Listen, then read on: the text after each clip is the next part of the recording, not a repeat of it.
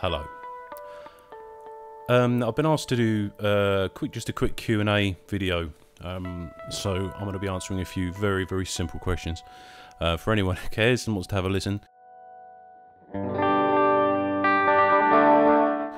My name is Dave Clark, and I have been a maker for the past, well, professionally since I was about 16 years old. I'm 36 at the moment, so do the maths on that one. And I've always been making things, like since I was a kid. And now with the maker movement the way it is, and the way things the accessibility of things with 3D printing and so on, it really made a lot more sense for me to have a bit more dig and, you know, start doing some inventions of my own.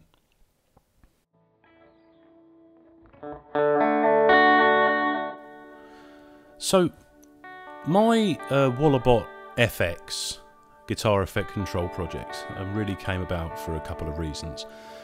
Number one, the Walabot, for those who are uninitiated, is a very, very cool 3D imaging sensor.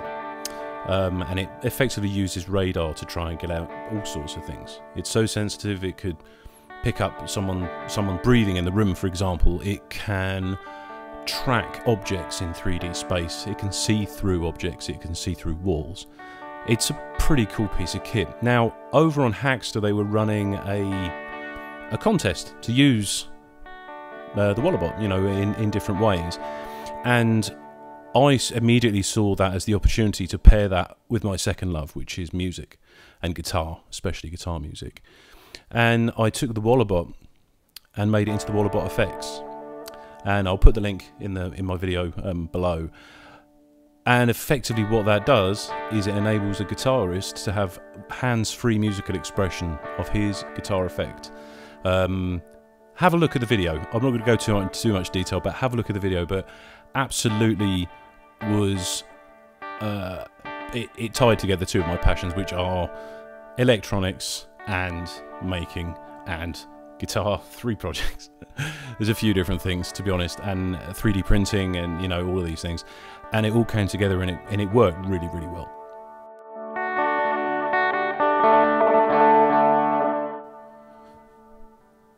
So the Walabot is something like I've never used before. Now, I've used sensors before. I've made sensors in past projects using infrared, for example, being able to sort of detect objects in the way, and in a very rudimentary way being able to detect distance and things like that. I've used ultrasonics in past projects, and these are all well and good, but what they tend to do is they'll only be able to tell you how far away something is.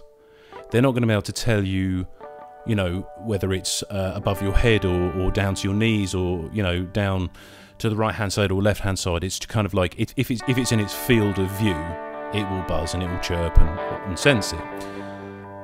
Walabot's not like that. You know, the Walabot, you can set up a viewing area and it will be able to tell you that, and you can actually specify how many objects you want it to pick up. So you might only want to, you know, for it to pick up the biggest object, for example, just one object, which is exactly what I did in my case with my project. And it just basically meant that I was able to sense everything in 3D space. And that's something, as a maker and with sensors and things, I've never actually been able to do before, which is very, very cool.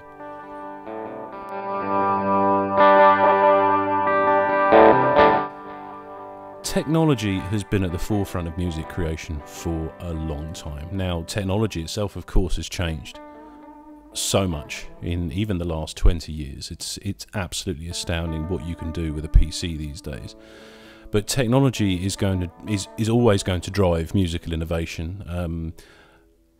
But for me, it's all about how you can utilize that technology to benefit, you know, instruments that already exist.